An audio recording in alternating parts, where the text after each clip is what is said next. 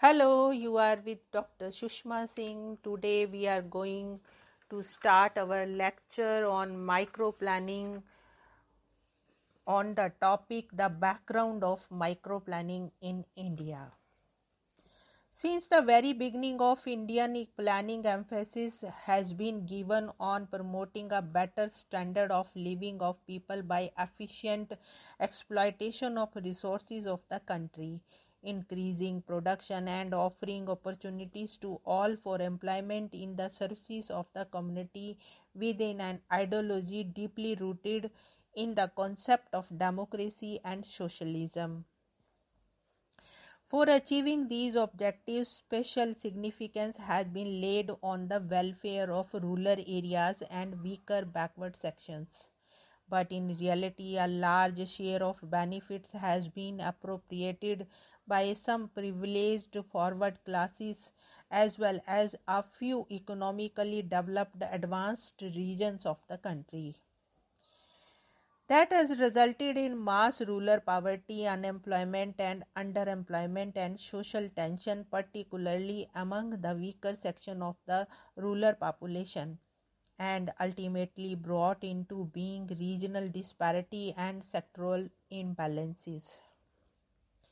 The first two 5-year plans of India made no efforts in the direction of micro level or regional planning and development.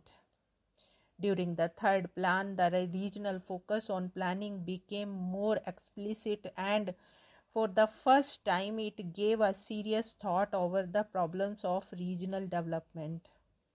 But due to lack of proper national policy with regard to spatial dimension of planning, the micro level regional approach to development could not be initiated in the actual planning strategy.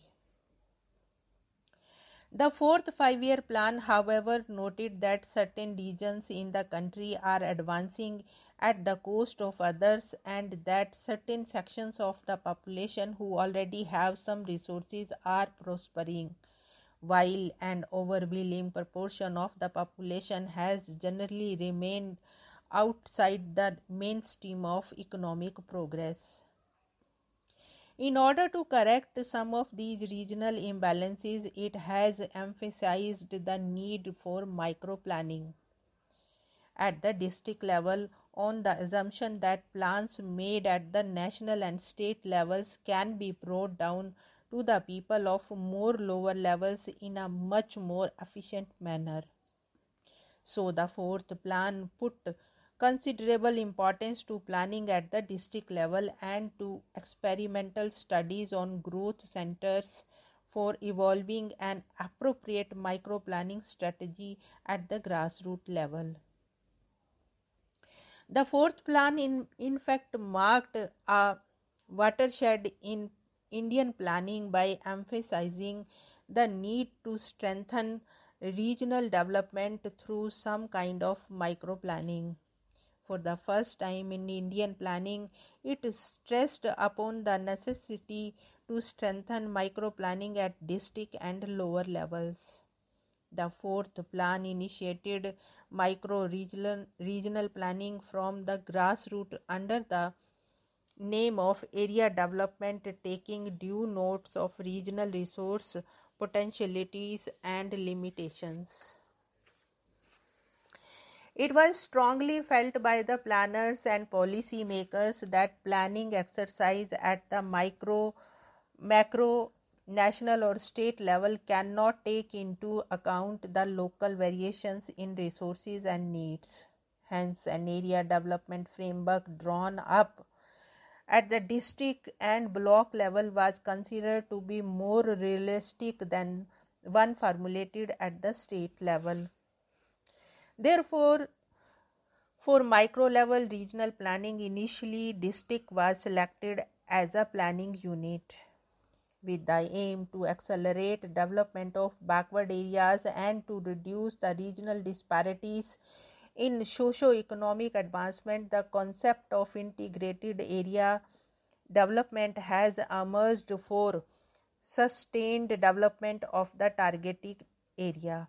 Various models like growth centers, growth poles, service centers, central place, etc. had been advanced during the fourth and fifth plan to serve the hinterland of backward and tribal area, taking into consideration the economic base and population potential of that area. Integrated area development thus refer to the appropriate location of social and economic activities over a physical space for the balanced development of a particular region. The concept of integrated area development therefore offered a new framework for decentralizing economic and social activities by locating specific functions in appropriate places. Here we want to close this lecture. Thanks for listening.